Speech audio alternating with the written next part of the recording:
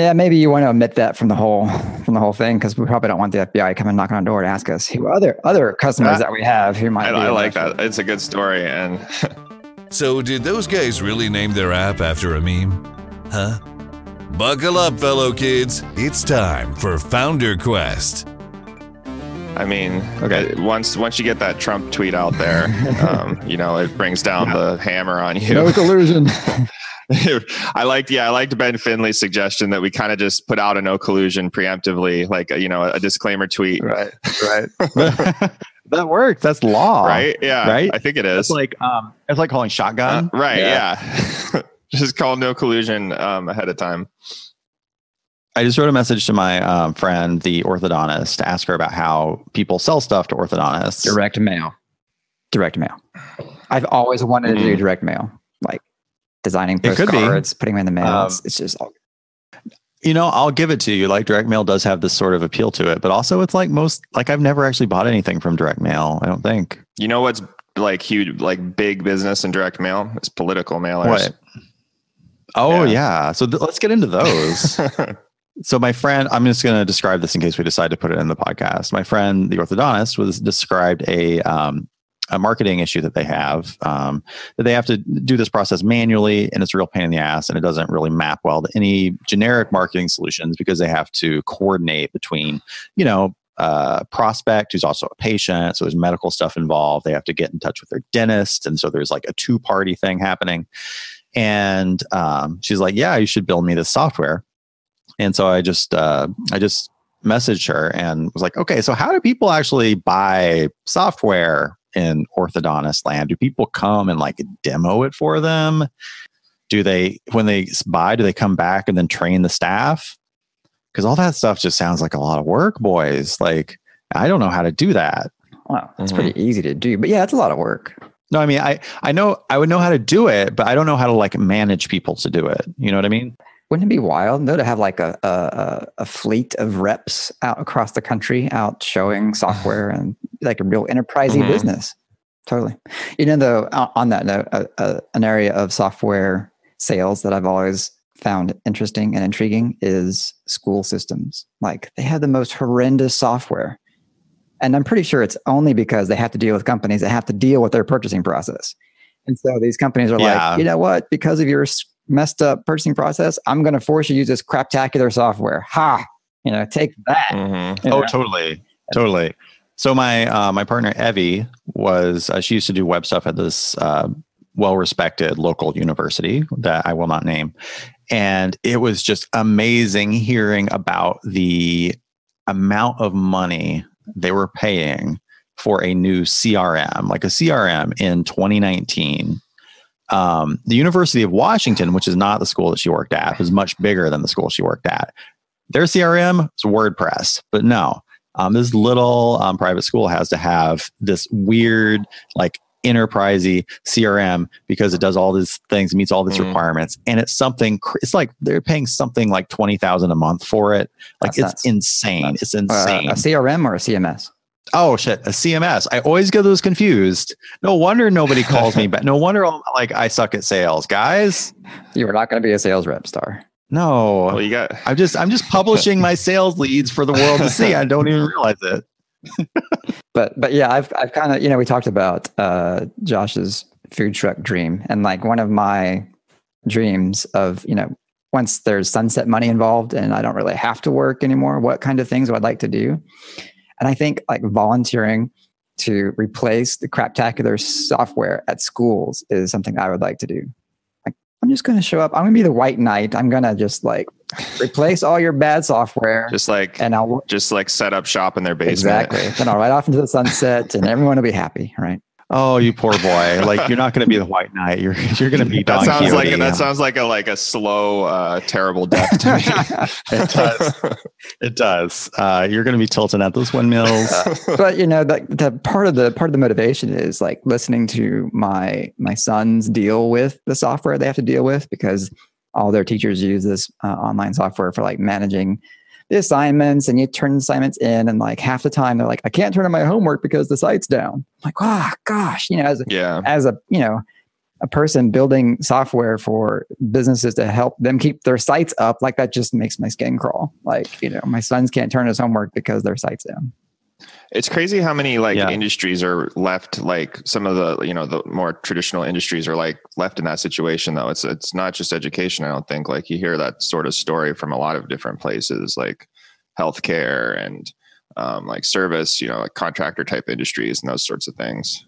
We've talked about, how it would be fun to do a company that serves like an entirely different, like out of our wheelhouse type of industry. I mean, it's kind of like totally the opposite of what we've been talking about over the last couple of months. But yeah, I think it would still be fun if we wanted to throw everything out the window and just start over, try to go after something new. Yeah.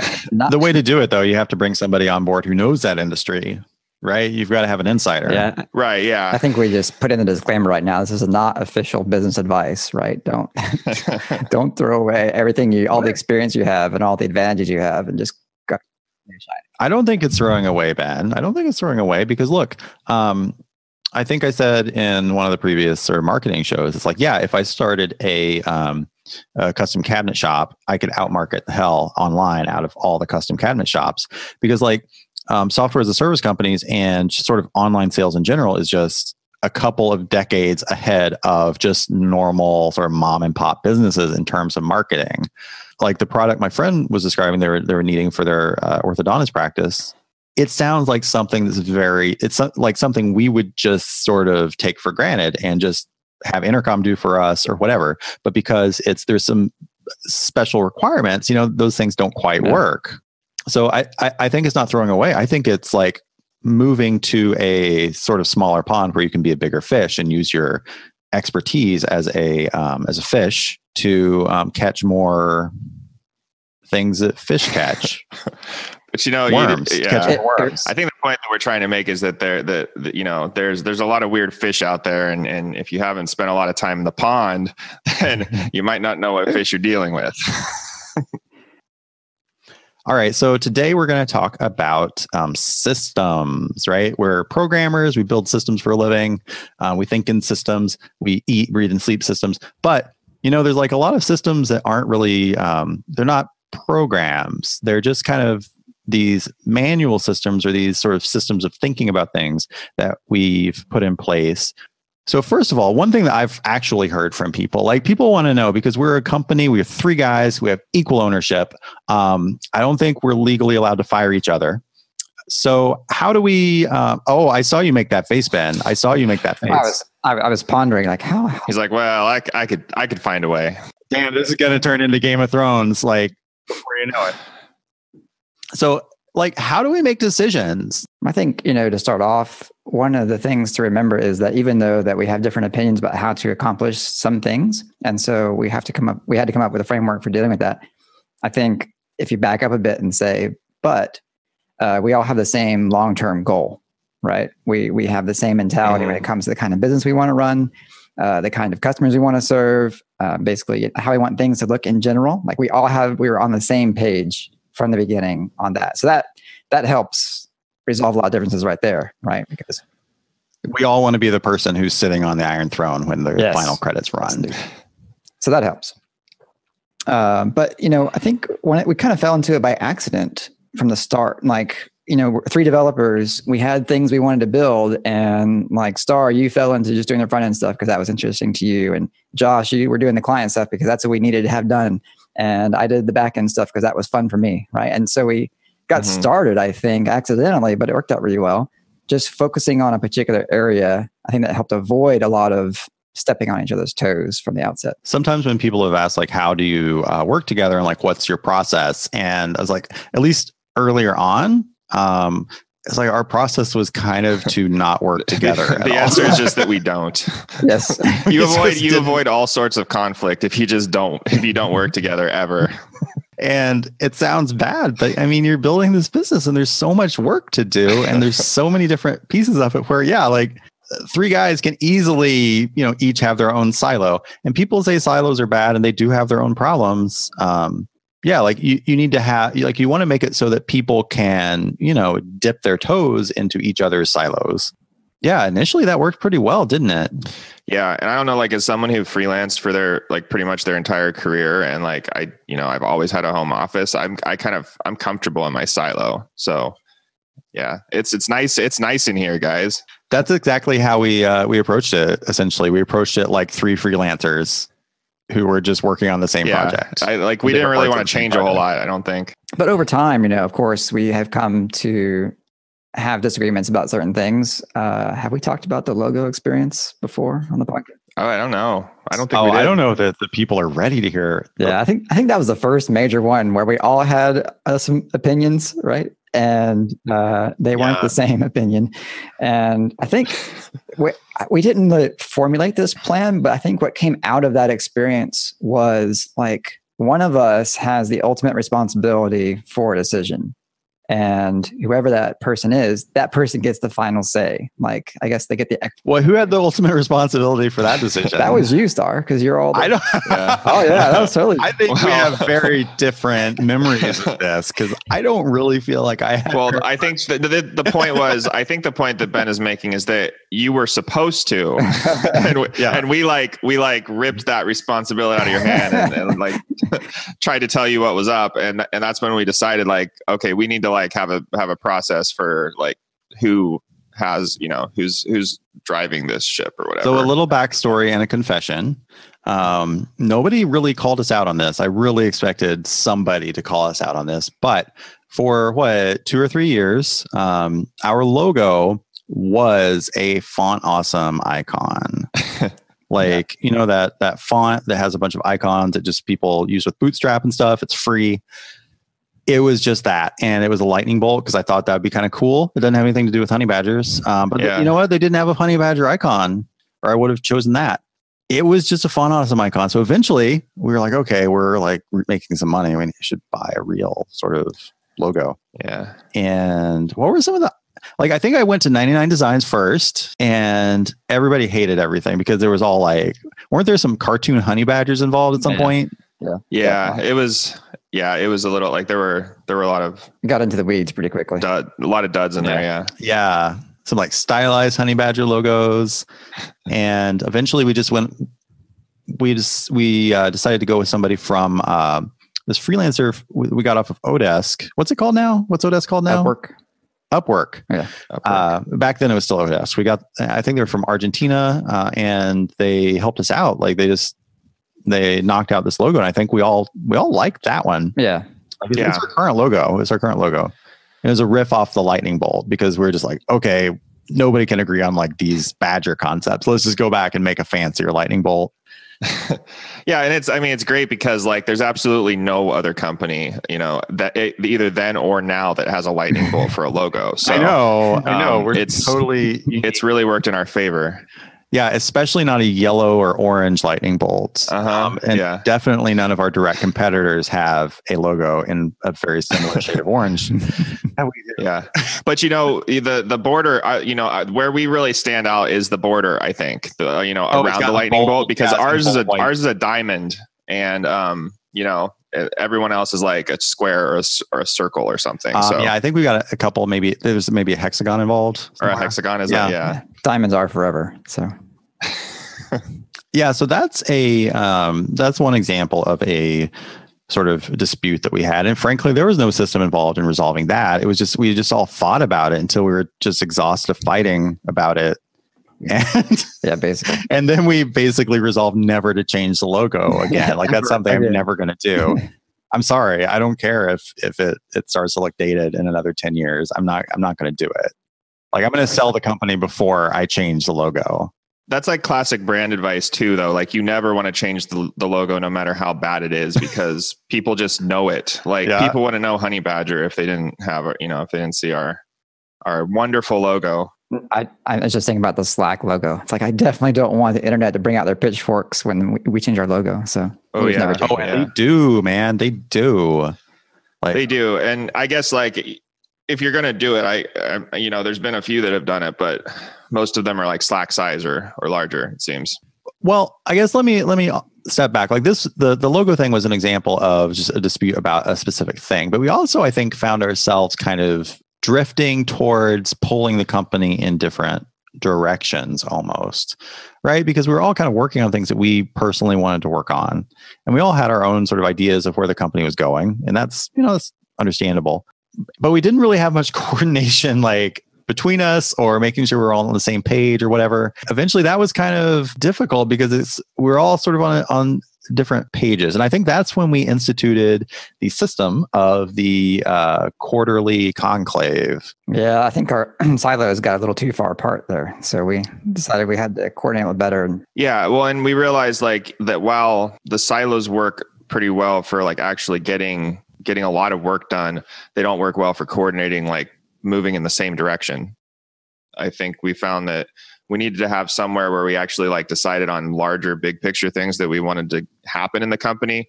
Otherwise, it was just going to kind of keep, drifting in whatever direction the three of us each like would pull it.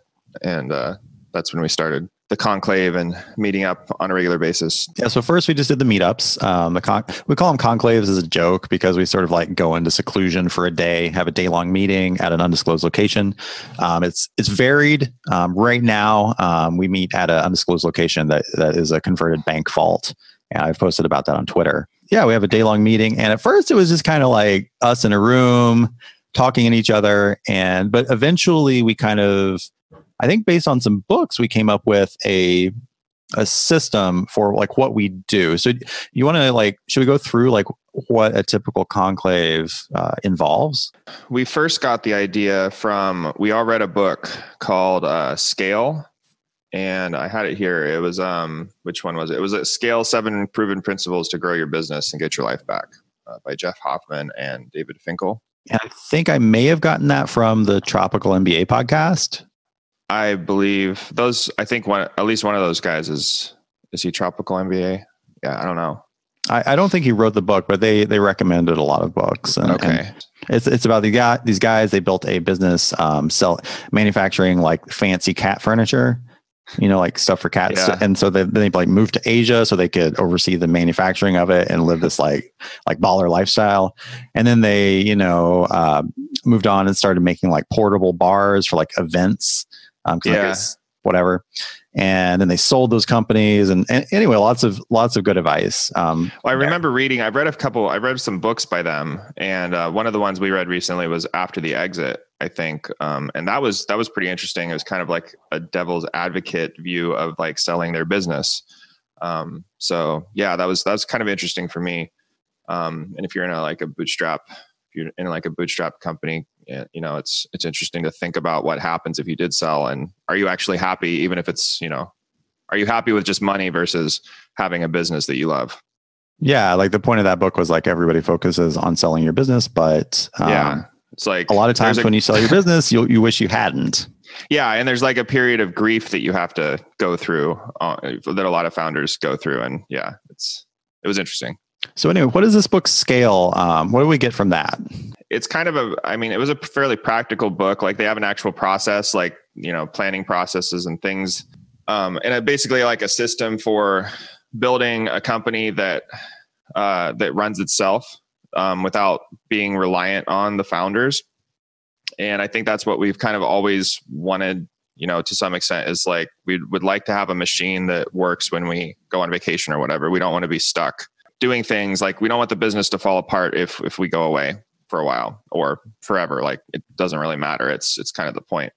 Scale was a system for that. There's a lot of other books out there that kind of have similar things. Like it seems like there's a lot of people who have kind of like written this book based on their own particular experiences. Yeah, there's other ones I've seen. I know there's also one called Scaling Up, which is pretty similar. Yeah, I just remember initially, like we didn't have any of that in mind, right? We were just building something we wanted and we wanted to make some money, and that was good enough. But at some point it was like, and Josh was really, as I recall, like really pushing this. Like I want a system for the business so that we're not always working in the business, right? And to make it extend past us. I had actually forgotten that book Scale like had a bunch of that stuff, because what we took from it was mostly the quarterly planning system, but it has a bunch of other stuff too. But so what is the quarterly planning? Like, how does that work? And how have we changed that sort of over, have we modified it at all? Ours has become a lot looser than is in the book.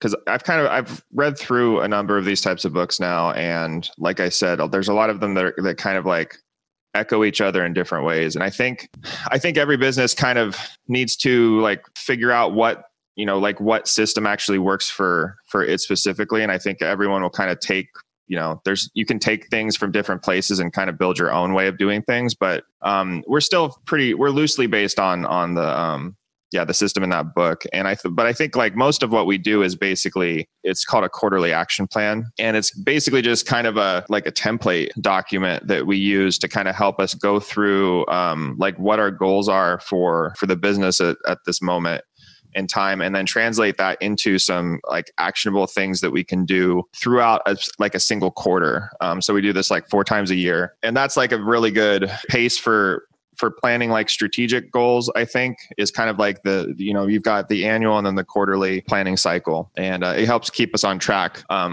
in the bigger picture sense. The first step in our sort of modified version of it, because I mean, really like books like Scale and I don't know, books about scaling up. A lot of times they're talking about much larger companies than we have. Yeah. And they're talking about setting goals for divisions and departments and things. And it's like, we don't really have those. We've got, at the time we had 3 people. Now we have 5 people. There's really no divisions. Like we had to modify it and make it a little bit more flexible. The first step in our quarterly planning process is we decide focus areas that we're going to focus on for the quarter, right? Mm-hmm. How many of those would you usually do? Like 3? Try to keep it to 3. It's 3 focus areas, and each focus area has up to 5 individual items within it that we want to tackle. And these are like what's a focus area? Wasn't a couple examples? So a focus area could be say like acquisition, like customer acquisition. Yeah, like customer acquisition. I think like lately ours have pretty much like they haven't changed very much.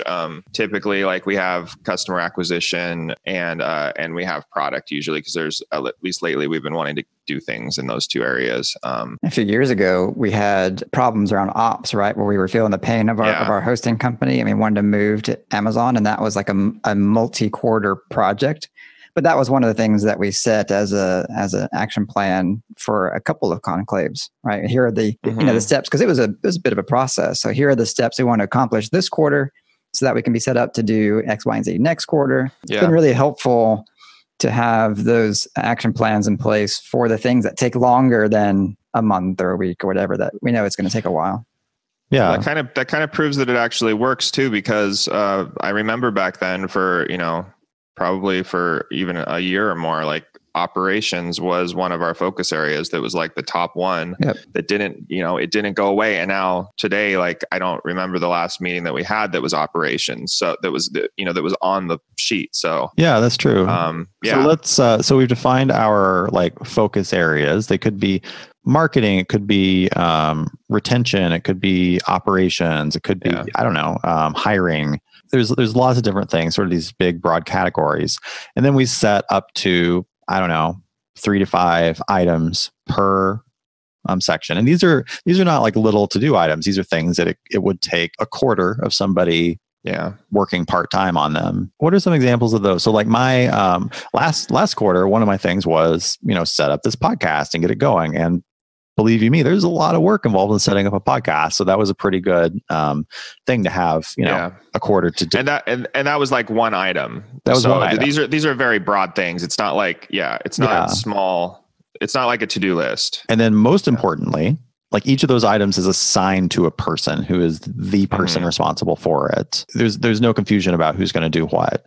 And I mean, we don't always get them done. We don't always finish, what we started or what we set out to do, because sometimes, things pop up and prevent us from doing that. But man, I got to tell you, I love the system, because before that, like I was so stressed out because I didn't really know what you guys expected me to be working on versus like what I was just happened to be working on. I didn't really know like how what I was doing sort of mapped to the overall strategy of the company. It was just very vague and stress inducing. But now it's like, okay, I'm not sure what I should be doing. Okay, let me look at my list of 3 quarterly goals. Okay, I'm just going to work on one of those. One of the other things I liked from the Scale book that kind of helps us come up with those like individual, like the sub items within the action plan is the sweet spot analysis. analysis. Oh, what's that? I forget all about that. We don't always do it exactly like they have in the book, because they actually have like printout templates and stuff that you can use. I think this is more just like a way of thinking now that we use, versus like an actual system. But the sweet spot analysis was like, it had to do with low hanging fruit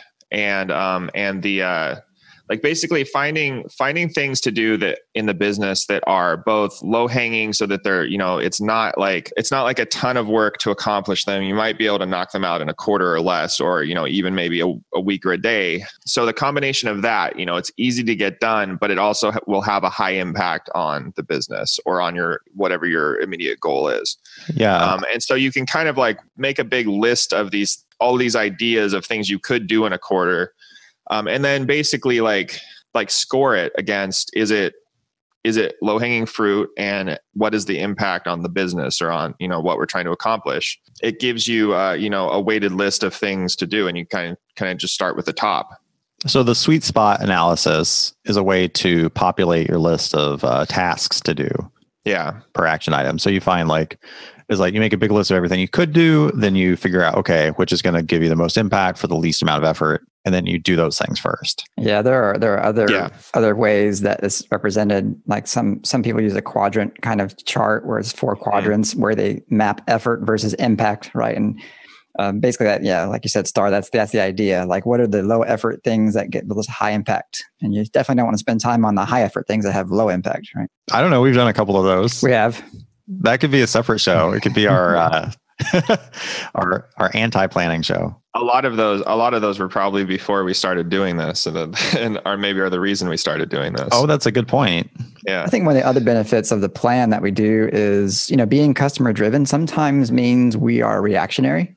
Like, customer comes up with something or something just happens and we have to deal with that. And I know for me, like, it's easy to get distracted with the day-to-day things that just need to be done. And sometimes I lose sight of the larger picture, the things I'm trying to accomplish, right? And so with that, like Star was saying, going back to that quarterly plan, looking, what are my goals for this quarter, helps get me recentered, refocused back on the things I want to be doing rather than just the things that pop up in my face.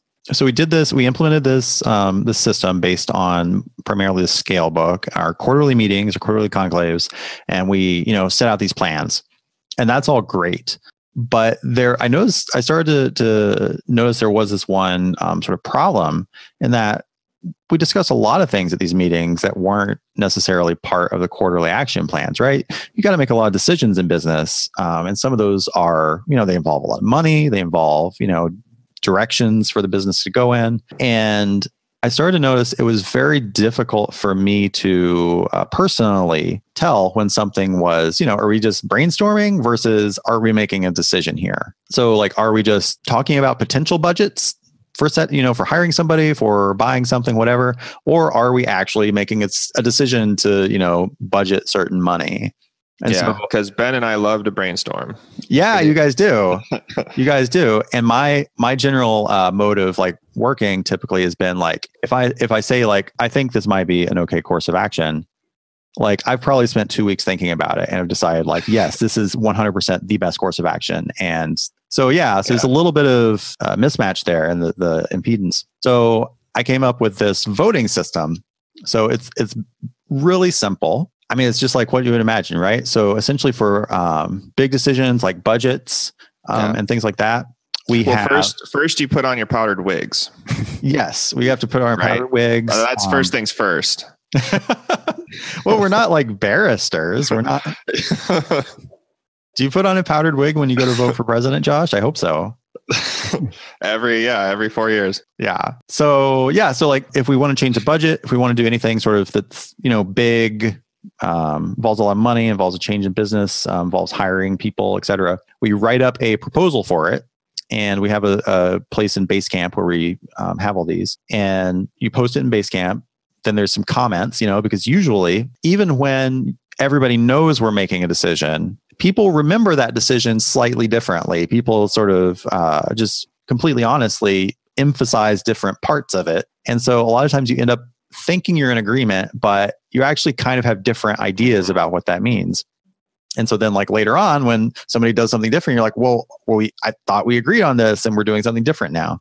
when in fact there was never really an agreement. So yeah, so you write up a proposal and then you hash it out in the comments, make sure everybody really understands what that all means, and then there's just a straight vote on it, right? Either it's unanimous or it's not. So that, as simple as it is, has really made my life less stressful because, now I know, like, okay, well, if there's a big decision being made, it's going to be in the voting booth. And so I can just brainstorm with these guys or whatever. And I don't have to worry about, like, am I committing myself to something? The thing that I've really appreciated about that particular system is the documentation aspect of it. And you kind of talked about that a little bit just now, but it really helps to get things documented and down on paper because, like you said, they do tend to, like, how we see them tends to drift over time. And if we have something that we can go back to and refresh ourselves on, it's really helpful. That's true. It's very nice to be able to say, okay, what was our marketing budget again? And you go and you can just look it up. It's right there. I still want to get you a gavel, Star. Oh yeah. I mean, I have a gavel emoji. Isn't that good enough? We've got the emoji. I just want to get you. I want to get you like a physical gavel. Just one of the things I think is interesting about the voting booth is that it didn't feel natural to me, right? Like we've always kind of run the business pretty loosely. And I guess this comes down to the difference, like you're talking about, and how we think about things. Like Josh and I were pretty much off the cuff and like, hey, let's go do that thing. And then we go off and we do that, right? And Star, you like to think about things a little more, I guess, than we do.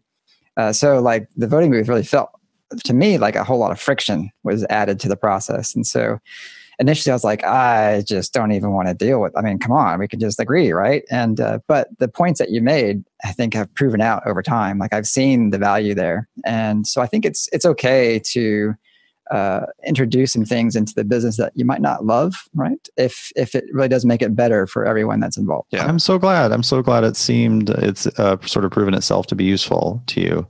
And I mean, we're really also like, we're talking about like 4 or 5 votes a year. Like, it's not a whole lot. Point, we haven't done one in a while. Yeah. I mean, the last one we did was to set a budget for hiring. And that was good because we had as you said, we had some differences of recollection of what we agreed to do, like when we had our conclave, right? And so documenting that said, no, this is exactly what we mean and what we plan to do.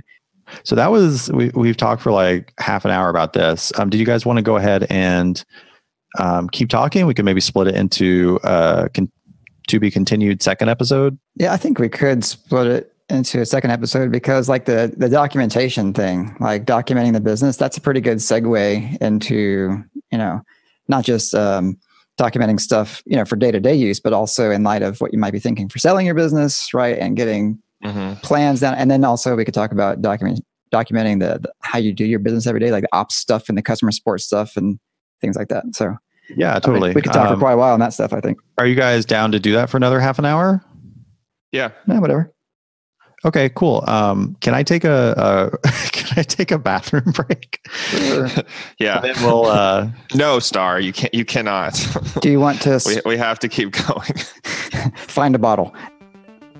That's a hell of a cliffhanger. Hey everybody, this is Star, America's favorite Honeybadger. I can say that because Ben and Josh are off at RailsConf doing their conference marketing thing, and I'm stuck here at Honeybadger headquarters editing this show for you guys. Stay tuned next week for part 2 of this episode. And in the meantime, why don't y'all just head over to iTunes and give us one of those little 5-star reviews that everybody's been talking about. So yeah, just go over, hit number 5 for us. And you know what? If you start a podcast, just email me and I'll do the same thing for you. So no collusion. Peace. FounderQuest is a weekly podcast by the founders of Honeybadger. Zero instrumentation, 360-degree coverage of errors, outages, and service degradations for your web apps. If you have a web app, you need it. Available at honeybadger.io. Want more from the founders? Go to FounderQuestPodcast.com. That's one word. You can access our huge back catalog or sign up for our newsletter to get exclusive VIP content. FounderQuest is available on iTunes, Spotify, and other purveyors of fine podcasts. We'll see you next week.